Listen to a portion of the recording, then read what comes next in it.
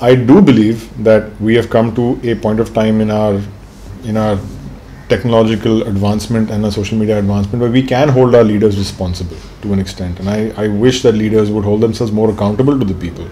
I want them to be more accountable to the people. This election, do your research, go out there and read, go out there and find out and talk and go to NGOs and talk about find out who your candidate is, find out what they stand for, find out what the party manifesto stands for. Don't listen to just fake news which is everywhere. Don't listen to the rhetoric, don't listen to the stuff. It's election year, everybody's going to try and throw rhetoric at you.